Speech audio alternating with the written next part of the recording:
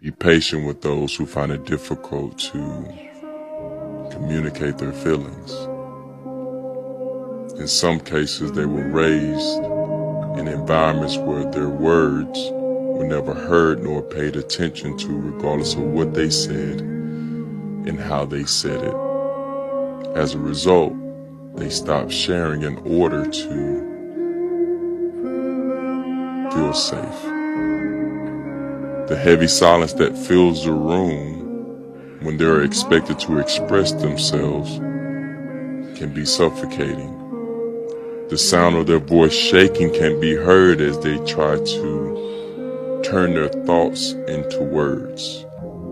You might even notice their eyes darting around the room as they're trying to find a way of escape. The smell of anxiety and fear permeates the air, making it hard to breathe. Remember to be kind and compassionate, for it takes a lot for them to open up after they've been shut down for so long.